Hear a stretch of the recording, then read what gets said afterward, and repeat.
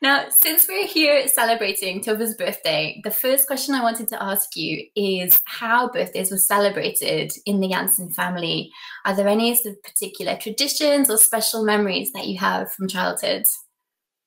Well, because it's still summertime, Tove would have been on the island for most of her birthdays.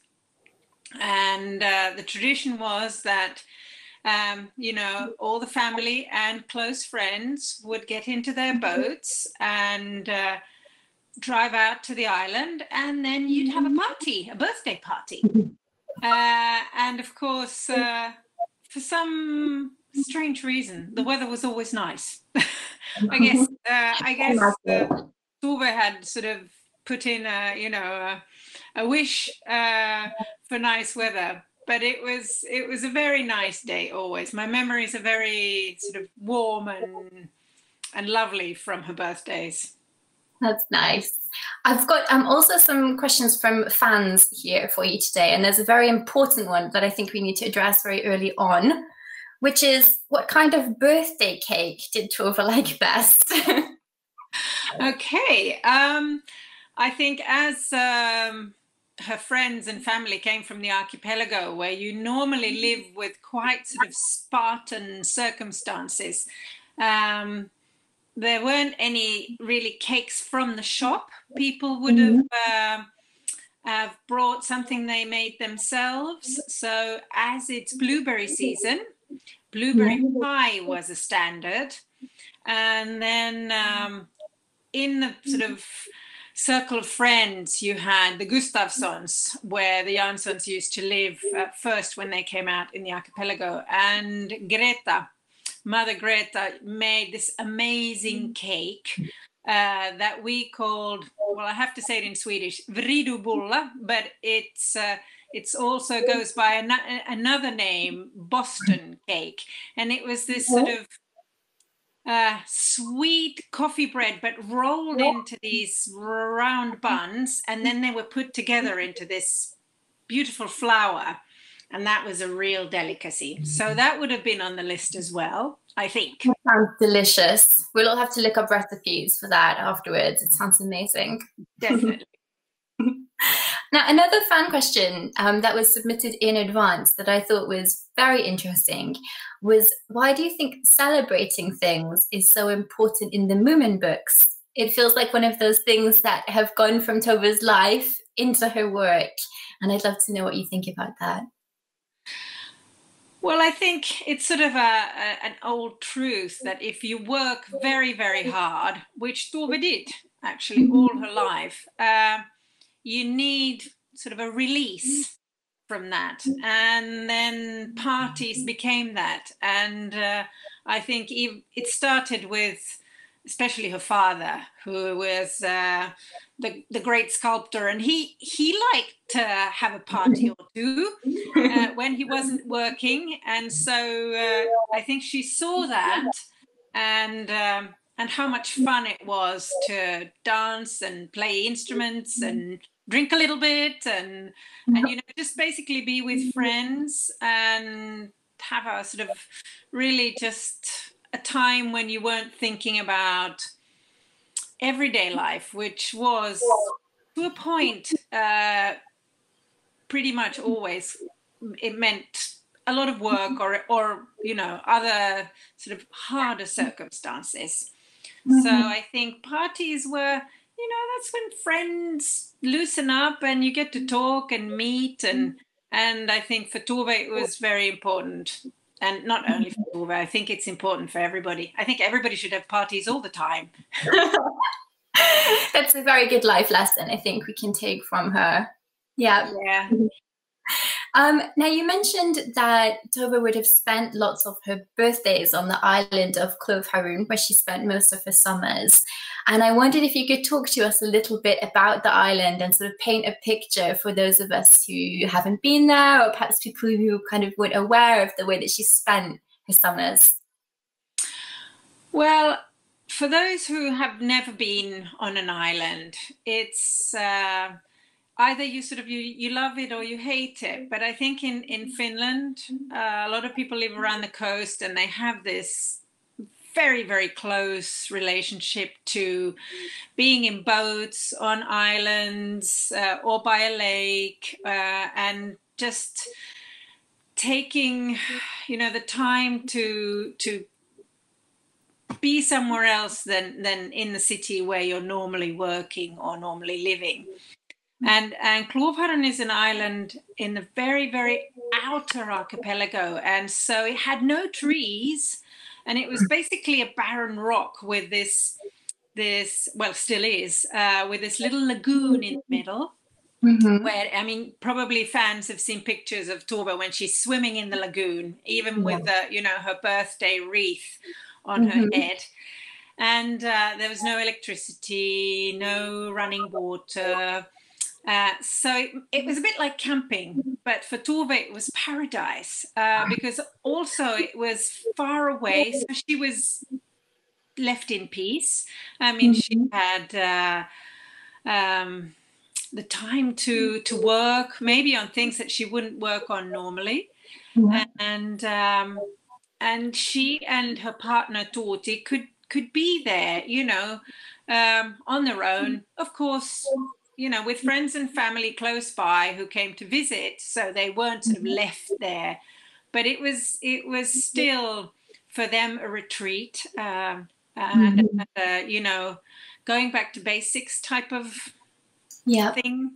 And but I mean, it's important to remember that Tove was working incessantly, so she worked when she was on the island too, and she went, or the two of them moved out there really early in May and came back late September. So that would have been almost 5 months of the year.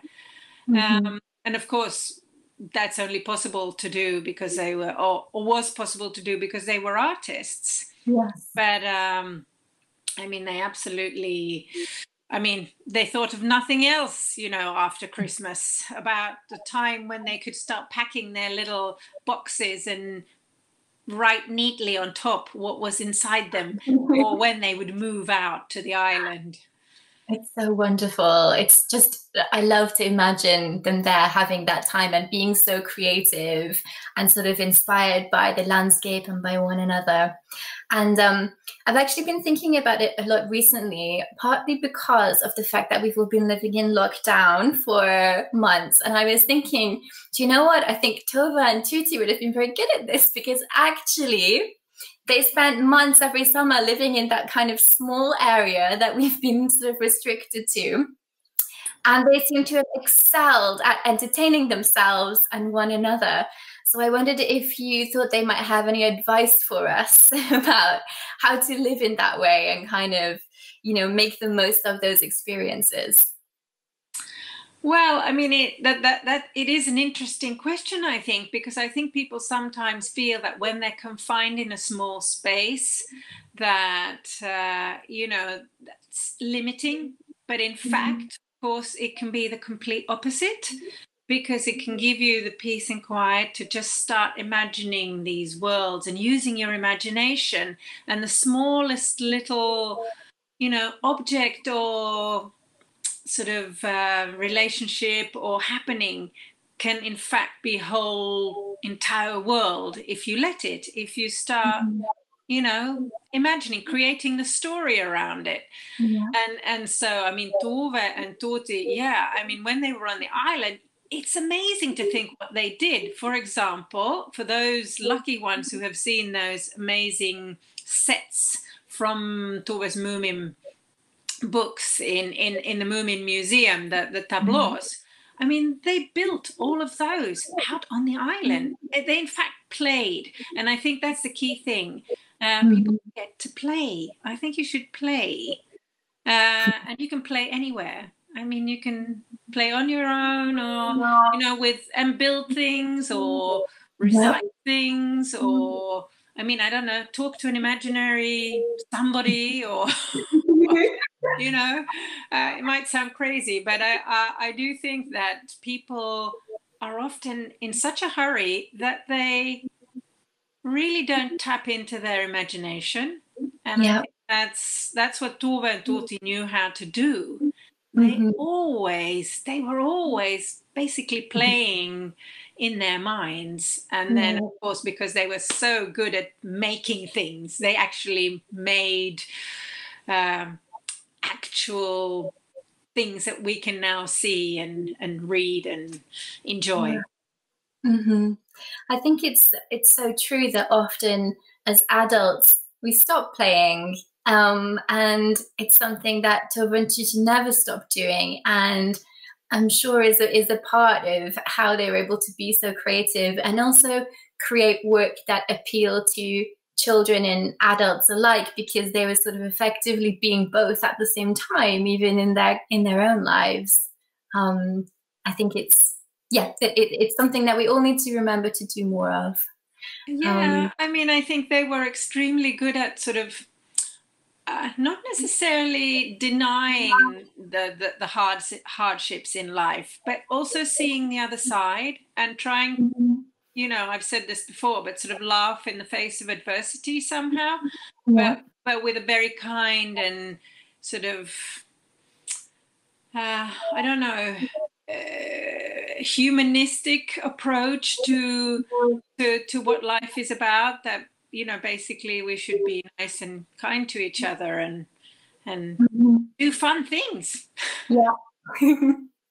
Wonderful. Now, before we move off the topic of summers on Clove Haroon, you mentioned Tove's flower crown, which so many of us are familiar with from those beautiful photos. And I think you have it with you there, so we can see it.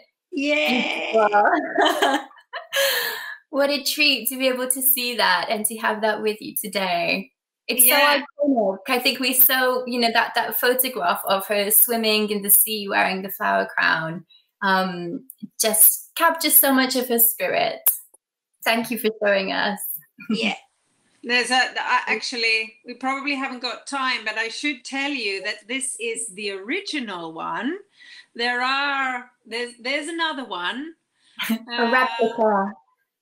Because they made then 2 of them, but this is the original one that then would sort of travel in the archipelago from one birthday to the next. So actually this one, because I'd conveniently forgotten the other one, I have borrowed from its present home now, but it is the original one.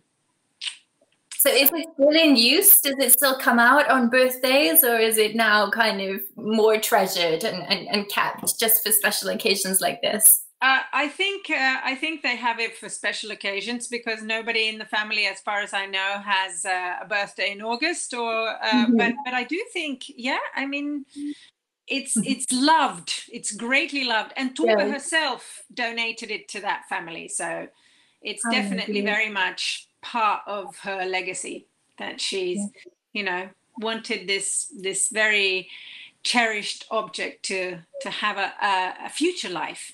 To live on. Wonderful. Now, today is an extra special day, because in addition to it being Tove's birthday, it's the first official flag day for her in Finland. And I wondered if you could explain, for those of us outside of Finland, what that means.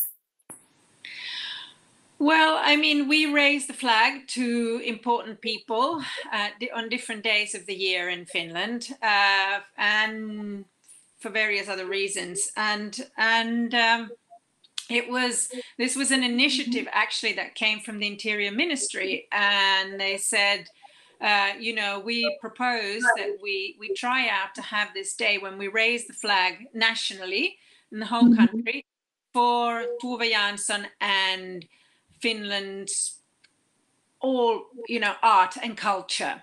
And of course it's an amazing honor and a wonderful initiative, but it doesn't mean that it will live on in the future unless people actually raise the flag. So it's also a challenge to everybody out there: do raise your flags on the 9th of August. Because otherwise, you know, it won't become a flag day for Finnish culture and art and Tove Jansson. So I really urge everybody to wave their flags, whatever little flag they have, so that we can make sure that this lives on. and I think Tove also had little Moomin flags and all sorts of things way back when. So it's, you know, taken the right way, it's a very, very nice gesture. Good. Well, I mean, oh, and I forgot. Can I say, Caitlin, one super important thing? She's only the second woman to be awarded this honor. I mean, we have lots of famous male figures that have had, you know, this honor or got this honor. But I mean, she's only the second woman. So I think all you women out there, you know, it's really important that we very, very important. There are lots of fantastic women artists of all kinds that deserve to be flagged, and so yee-ho, let's flag for Tove today and make it happen for other women as well. Wonderful. It's so you know, her legacy is so impressive and so far-reaching. And you know, just later today, I'll be talking to Alma, who plays Tove in the upcoming film, to Nat, who is involved in publishing Tove's work and ensuring more people are reading it, and to Kia Henry, who voices Snorkmaiden in the new animation. So there are still so many creative people today who are being inspired and are taking part in kind of retelling her stories or telling the story of her life. And I wondered what you think it is about Tove's work that does continue to inspire creative people today. Well, I think Tove was quite exceptional as an artist because she worked sort of across genres. I mean, both in illustration, text, sort of textual expression, painting, and so on. But not only that, of course, it's what her art and what she was about. I think she touches people on a personal level, but at the same time, what she says is extremely universal. So a lot of her fans, when they take part of her work, they feel that somehow it touches them. But in fact, of course, what she is very much about is about general truths about how we should all treat each other and be. And she doesn't shy away from difficult themes, which I think is one of her sort of most endearing qualities, that she actually deals with stuff that is quite usually difficult to deal with. I mean, say for example, loneliness. It's and to be unhappy, but she doesn't sort of do it in a silly, isolated context. I mean, she puts it into a bigger context where the final basically message is that, you know, there is always another side to all those things. Also to happiness, and to light there's darkness, but if you have, you know, a tragedy, there's something good on the other side of it. So I think she just touches people very much, and that's why, you know, those people who work, especially maybe in the arts, who really have to sort of delve into emotion and expression, and usually based on sort of rather deeply philosophical ground, they see what Tove was doing, and they get inspired by it. It's really the full range of emotions, I think, are available to you through the books. So it's no wonder that people connect with them. I think whatever you're feeling in that particular moment when you read a Moomin story, you kind of connect with some sentiment in the books. I must ask you some more fan questions now. Okay. So we've had a question. Now, I know you find it very difficult to tell us your favorite character, so we won't ask you that, but people are curious to know whether you have a favorite Moomin book. Can we press you to that point, or is that also just too impossible for you? I think it varies slightly depending on year and mood, but at the moment I think Moomin Papa and the Sea is definitely one that sort of comes back to me, and I think it's because I'm in the archipelago and I see those islands and those markers and lighthouses and things, and it just, you know, there's something about that book that is so, I don't know, so much what I love about this place. So that of the Moomin books, I think that's the one I would pick now. Then of course there's the summer book, which is not a Moomin book, but it's also set on an island, and for very obvious reasons, it's definitely one of my favorites too. Yes, I think unsurprising. I mean, it's beautiful. It's, you know, the most beautiful book, but if it's also a kind of a family history and it kind of documents, you know, your personal relationships, and of course, that's not a surprise to us. Beautiful. And someone else has asked us, what did you learn from Tove growing up so close to her? Is there anything that you think, any life lessons in particular that you remember from her? Oh, it's very difficult to single out any one thing. I think basically everything I know I learned from her and the family, and but in terms of, you know, I think it's more about learning an attitude. And I think it's not one single thing, but I think it's about not having terrible preconceptions about what might come tomorrow. Instead about, you know, kind of keeping your mind and your eyes and your ears open, and letting things come to you and not necessarily judging them before you know how exactly it's gonna affect you. I think that's one thing that Tove knew how to do, and I think that's one thing I'm very thankful for, that I sort of inherited. Wonderful. Thank you. I feel like we've all taken so much wisdom from this already. We've got lots of life lessons to go ahead with. I wanted to ask you now about the Our Sea campaign. So this campaign was launched to coincide with the 75th anniversary of the Moomins. And the campaign is to raise money to help clean up the Baltic Sea. And I would love to hear a bit more about what inspired the campaign and where the idea came from in the first place. Well, I think we knew that 2020 would be 75 years from when the first Moomin book was published, and we definitely knew we wanted to celebrate it somehow.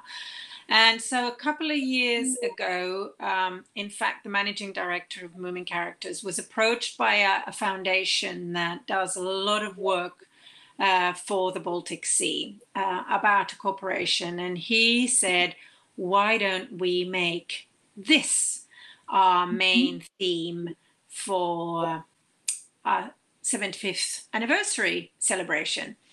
And it happened to be a summer when the sea was in a really bad state in the middle of the summer.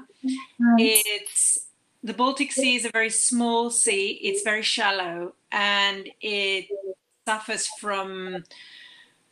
greatly from too many nutrients, which sort of really eutrophiate the sea, which means there's just lots of stuff growing in it. And among those things are blue-green algae, and they are poisonous to small children and dogs, which means that in some areas of the Baltic, you know, small people and the small ones of us couldn't go swimming, and that thought to me was just horrific, because Tove lived by the sea, like we've discussed, on an island, and she loved to swim and jump in the sea. And, you know, the thought of not being able to is just really horrid. So it was a very good fit. And we thought, hey, we want to, you know, focus the celebrations this year on trying to collect funds for this fantastic foundation, the John Nordmannen Foundation, that actually does very hands-on work to clean up the Baltic. And of course, it's not a problem that's just in the Baltic. It's actually in other oceans worldwide. So all the projects that they then develop will be piloted in other countries, places as well. See if it can help with cleaning up oceans elsewhere as well. And because the sea was Tove's, you know, real sort of love, and everything she did had something to do with the sea. So it's just, you know, it's really a no-brainer to do it. And I mean, later on you will talk to Alma, and I think she can tell you that she spent some time by the sea. So you know, it's not just us. It's much wider. It's most people, and of course those who spend their times or their summer holidays by a lake, they feel equally attached to the water, but then it's in a different kind of, you know, scope. But they need to be kept clean too, the lakes. So it's, you know, I think it's quite close to everybody's heart in the Nordic countries, and all the countries around the Baltic, in fact. And people can support the campaign through purchasing a range of different products where proceeds will go towards it. I've got my Our Sea necklace on here. There are all sorts of beautiful, beautiful things, and I think nearly 500,000 euros have been raised already, which is really incredible. So we'd encourage people very much to support the campaign. I've got 2 quick questions now for you. I know we've got 2 minutes left, but I'm going to try to squeeze 2 more in.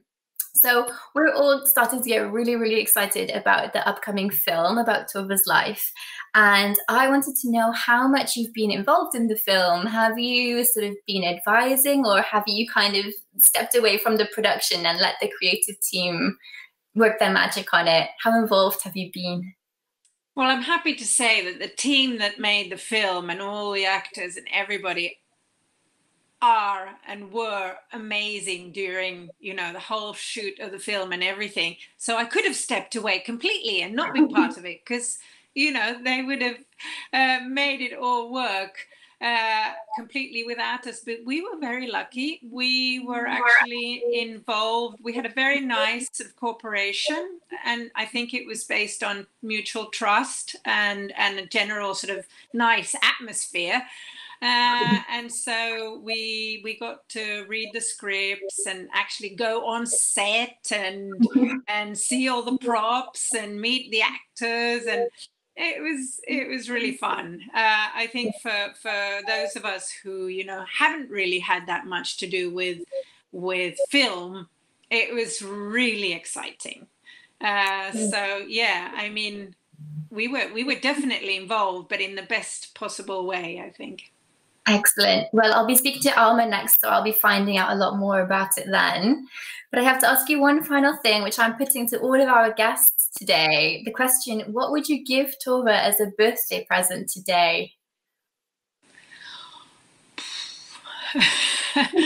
That's a difficult one. I could say all of the, you know, her favorite things like shells, stones, a bouquet of wildflowers, and so on. But I think really the older she became, the thing she wanted the most was peace and quiet. So you just leave her alone for the day. So basically, I would try and I suppose give her that. Wonderful. Well, thank you so much, Sophia. It's been lovely talking to you, and I'm sure everyone has really, really enjoyed having that insight. So thank you very much. Thank you. And have a lovely rest of, your streaming session. Thank you, Sophia. Take care. Thank you. Bye. So I'm going to introduce our next guest now. Helsinki-born actress Alma Pöysti, who graduated in 2007 from the Theatre Academy at the University of Helsinki and has since featured in a range of productions for film, TV, and theatre. She's acted on most of the big stages in both Finland and Sweden, frequently does voice work with animations and audiobooks. And we're talking to her today because she has her first starring role in a feature film, playing Tove Jansson. Welcome, Alma. Thank you for joining us today. So the film Tove, it focuses on the years from the mid-1940s to the mid-1950s, because there are a number of very interesting things happening in Tove's life then, both sort of in a professional capacity and a personal capacity. So I wondered if you could talk to us a little bit about why those years were chosen and why they were so formative for Tove. Well, you could really call them her formative years in a way. It starts out during the war, and this is something that affected Tove deeply. And she also made caricatures and she about the situation in the world for the magazine Garm, which was a political magazine. And she took her stance, which was a very brave thing to do. She was creating the whole world of the Moomins, and also then published her first works. Yeah. And well, there's so much that happened during these times. It was very intense, I think. She was deeply in love with Ato Spiritanen, who was a politician and a philosopher at the time, who you can also say was a figure for Snufkin. And then she fell passionately in love with a woman, Vivica Bandler, and who was a theater director. And this really rocked her world, I think, in many ways.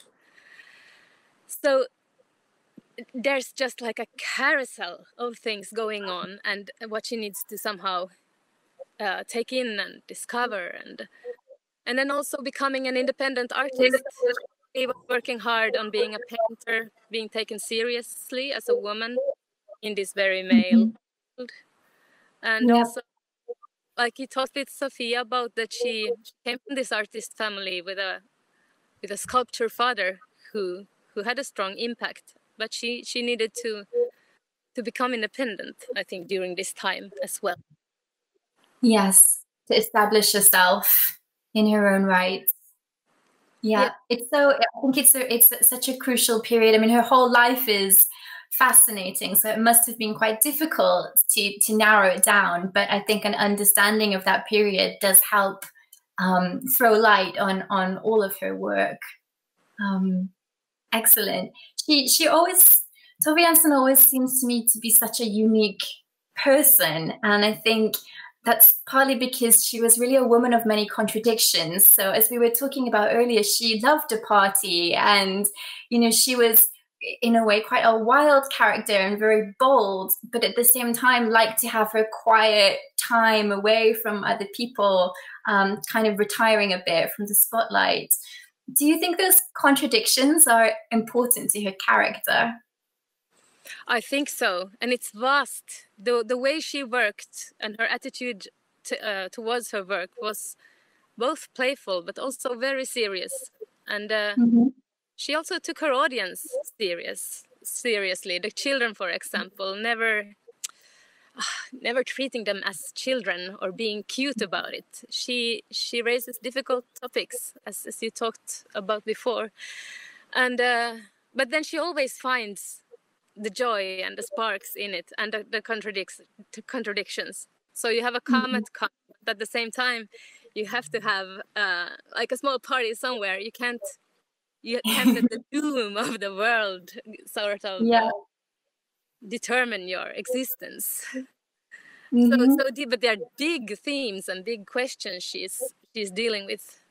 She always said, I think, that you have to make children's books. It's a crime not to have trust in them, and you really can't. You can't kill the the creature that the kids are like loving the most. That's something that's a no. But maybe you can do something small or something that there's many of. Something like this. Never the main character. And also that you have to really make the circumstances hard and the struggle real for the story to work. And at the time, that was, well, they were very pedagogical, the stories for children and the theater plays and so on. So they had to always have a lesson in, and I think Tove didn't care about that. Yeah, absolutely. I think there are many things that you can take from her stories that inspire you to live a certain way or look at the world in a certain way, but it's clearly not her objective in writing them to teach people. It's kind of the story comes first, but because the values are so strong, there are things that you can take from them without it being the purpose to teach you, which, as you say, was very unusual at the time in particular. And very wise somehow. So Alma, being Finnish yourself, you will have grown up with the Moomins. They will have been a part of your life for forever. But how did you go about actually preparing to play Tove? It's one thing to know about the Moomins, but another thing to take on this role. Well, it's a very humbling task to get to be asked to play somebody like Tove Jansson, who lived on this planet not long ago, and you have to be very respectful, and in the same way as she was brave, kind of meet her in a brave way, and not to be too polite or put her on a pedestal, because I think she would have liked that either. So it's been a journey to find some kind of honesty in what we're doing, and the show and what circumstances she had to meet or live with at that time. So in a more concrete way, I was spending a lot of time at art exhibitions where you can see her work, and I was reading there and just kind of taking in the atmosphere. And I did this role now twice, and when I was preparing for Tove on the theater stage at the Swedish Theater in Helsinki, I lived in Stockholm before, and fortunately there was this huge art exhibition, a retrospective with Tove's art, and there was all the painting, all the sketches, all the drawings, you could see the whole process. So you see the finished picture, but you see all the journey that it takes to get or took her, and how much work she did. It's really amazing. It's like she lived many lives during one lifetime and had many careers. So this was something to take in. And also for me, maybe more as an adult, watching her as an adult and not a child anymore. So getting to know her adult work, or short stories and novels, and also how great of a painter she really was. This was something I discovered and I was really inspired by and taken by. I think we can see a photo now, actually, of you as Tove from the film. It's a still from the movie when you are painting in the studio. And I think the atmosphere of this is so magical. I imagine you visited Tove's studio in sort of preparation for the role and were able to soak up some of that. We're so excited to see it. I can't wait. You could say that you're destined to play this part because, as you mentioned, you've played Tove in the theatre before in another production, but you also come from a family that's very involved in the theatre and the world of film. And I believe that your grandmother knew Tove as well. So could you tell us a bit about that family connection? Well, actually, both of my grandparents, my grandmother and my grandfather on my father's side, were good friends with Tove, and they played. Actually, my grandmother was in the play, the first world premiere of a Tove Jansson play in Svenska Teatern. She played the aunt of the Hemulen. And my grandfather was the first Moomintroll. Amazing. So they had this professional connection, but they also became very good friends, and they were so during their lifetimes. So they were calling and writing letters and hanging out. Brilliant. Did you ever have an opportunity to meet Tove yourself when you were little? Well, yes, actually, she and Tuuli Pietila came to my family's house one time for dinner, and but I was very small at that time, maybe. So no memories. Well, yes, I do remember that they came, and it was super exciting. And then Tuuli was playing with us. We were always playing with my brother, and then they brought with them these tiny little figures that they had made, and they were treasures until our dog ate them at one time. He was a villain of that sort. He was a huge bloodhound. Yeah, I imagine that took a while to forgive. Yeah, but he was so cute. You couldn't stay mad for long.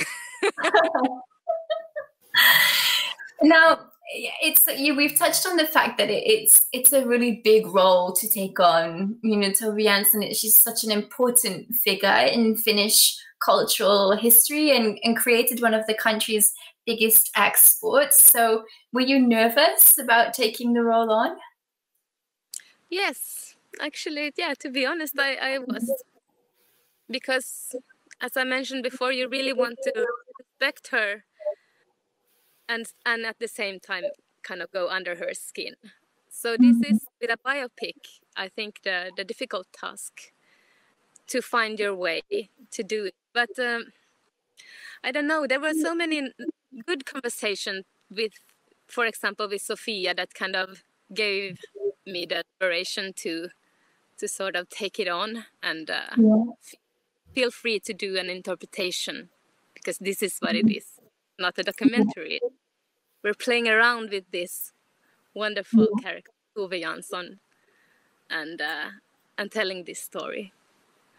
It's a interesting situation to be in when you're telling the story of someone's life, but as you say, it's not a documentary. You have to pick and choose which stories, which elements, which events to include, which relationships. So as you say, you can't hold yourself to being, you want to be truthful, but at the same time, you're aware that you're presenting a portion of a life rather than the whole thing. That's an interesting balance to strike. Yes, very much so. And I also find that Saida Bergerud, who directed the movie, she was very good at this, had like a straight course, and kind of kept us grounded. Yeah, wonderful. And it can be quite a long process making a film. So it can be quite a long time from doing your first audition to the film actually coming out. But it is soon to premiere in Finland in October. So how are you feeling? Are you excited? What emotions are you having? I'm so excited, finally. And yeah, it's curious to see how people will find it, and if they will find something to Tove that they perhaps didn't know from before. And yeah, it's gonna be interesting to see now when our little bubble becomes bigger, meets the world. Yeah. Some of the fans have been asking, because they've been submitting their comments, their questions in advance, and also on Facebook now as we're live. And they're curious to hear about what you think people will learn from the film. maybe because it is a time journey of sorts. So it's a lot about circumstances and about how much the war affected her, for one thing. But also, I think the whole attitude in this love, how would you say it? Well, carousel of love. Yeah. How the bravery and curiosity that she's not living by the norms. She also says that I'm not falling in love with gender, I'm falling in love with a person. And that's such a beautiful way to put it. But you also have to remember that at that time in Finland, homosexuality, for example, was illegal or considered a sickness. Or so it was a whole different time than we live now. And maybe it's good to be reminded of that. And also maybe like how, like the picture we saw, there Tove is painting over her painting with white. Yes. Like the self-critique that also was going on, and this inner process and struggle, the inner dialogue that's going on inside an artist, being all of these things. And there she's painting more abstract and she's finding it hard. And also because when you see her final works, everything seems easy and it's a perfection. Yes. But when you see maybe the movie, you can see the journey before the perfection was there. And also the flaws maybe. And that's interesting. Absolutely. Yes. So real insights into the woman behind the art that we're also familiar with. Brilliant. Alma, do you have a favorite scene from the film or a favorite memory from the production, perhaps? Well, I remember one of the last days in the studio, Saida Berger with our director was shouting, "Remember, cuteness is our enemy." And this I will never forget because it was such a brilliant way to put it. Because Tove can sometimes lean towards this cuteness but she's so much more than that. So that was one thing that keeps ringing in my head.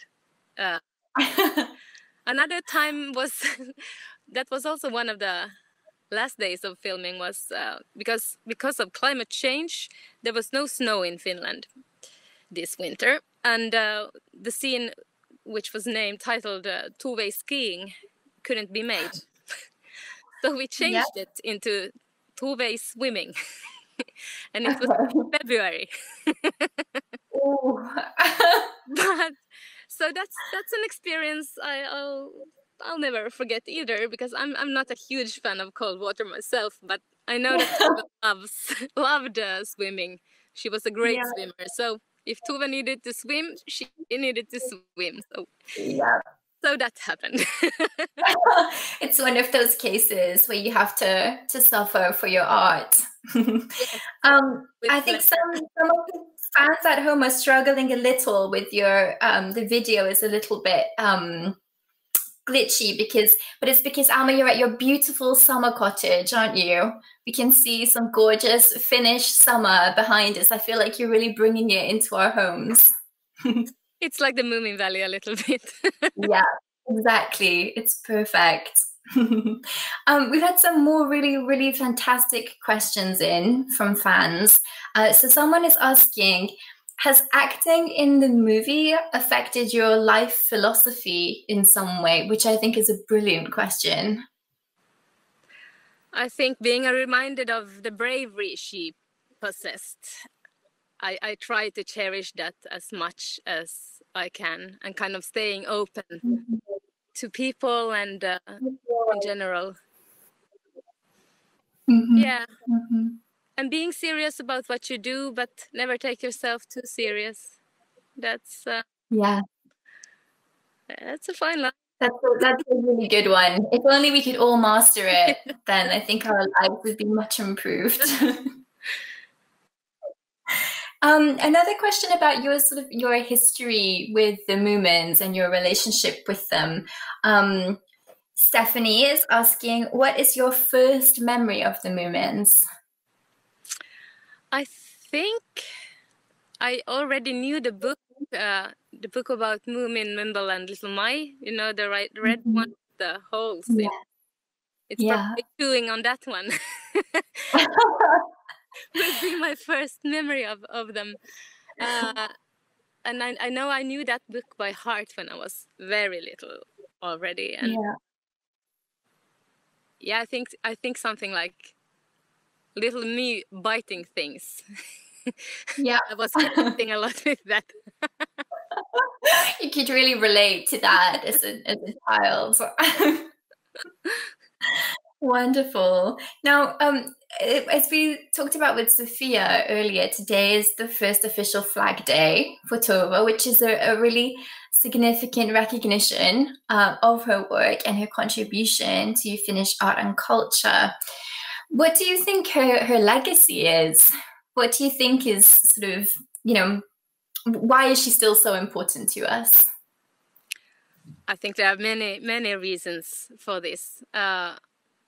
One might be that she saw the invisible small people and she sort of brought them attention and told their story.